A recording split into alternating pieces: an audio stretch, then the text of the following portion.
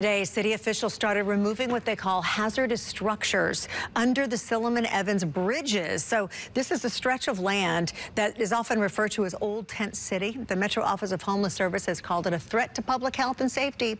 Last month, OHS gave them notices to 6 people who were living in the camp. Officials say this is not about removing people, but removing 6 to 10 unsafe structures.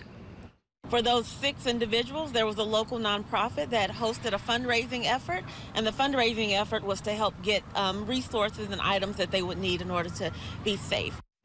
Calvin says OHS is hosting monthly resource fairs to provide access to resources and housing opportunities.